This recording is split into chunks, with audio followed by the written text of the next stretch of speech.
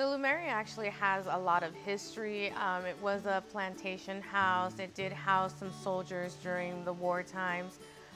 Since then, it's evolved into this great retreat that we have now. We actually also have a farm on site that we go and harvest a lot of our produce from.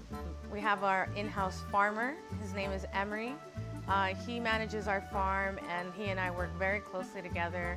We try and plant and use in the restaurant whatever we can and make sure that it is seasonal.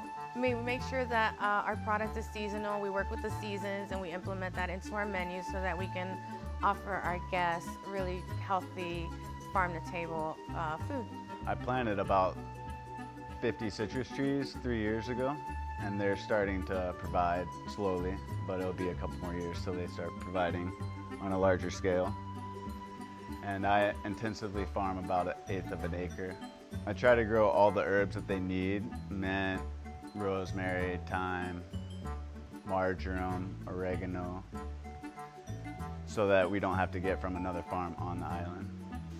Being that Lumeria is a retreat center, we do have a lot of people that come here being health conscious and stuff like that. We like to offer them a wide variety of just clean eating, local food, organic food, and we try to accommodate every type of dietary restriction that we have.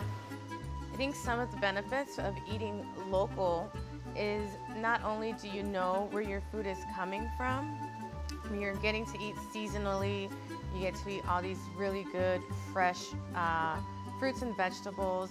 Me moving to Maui, I got to experience and get to know, and I'm still learning on the local produce and fruits that we have here and things that we can get here. So I enjoy farming because it's rewarding, planting and harvesting and feeding more than just yourself.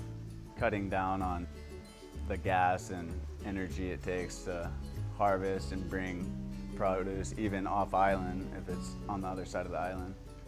Just the closer, the better.